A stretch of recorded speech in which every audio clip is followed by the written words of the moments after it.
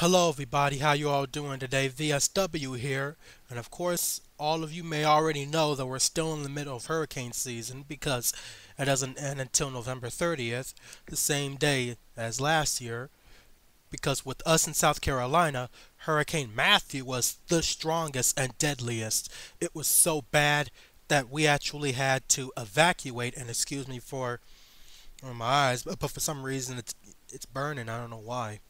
But still, Hurricane Matthew last year was so bad that we actually had to evacuate, and the power of this house was out for 2 whole days, if I remember correctly, and it took us 6 hours, and I'm not kidding, 6 hours to get through all the flooded roads, dead ends, loose power lines, and all that stuff. But we finally made it back home safe, nobody hurt.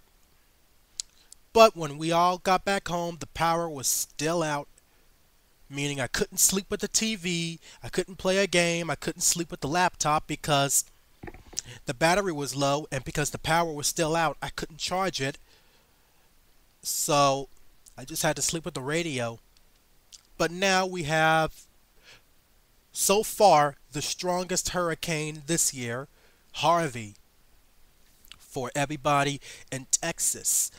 If I remember, it first started off as a tropical storm, and then it just turned into a hurricane. And now it's in the fourth. It was in the fourth category, which was awful.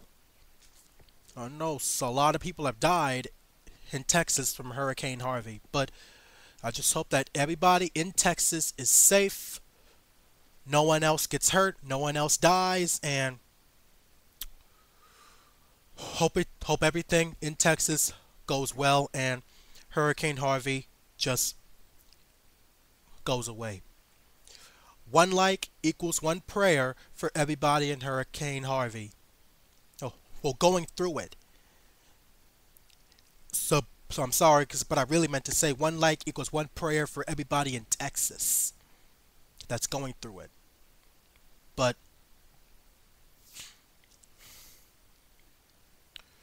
people already know that I don't like hurricanes, and I don't think anybody does. It does a lot of damage and kills a lot of people.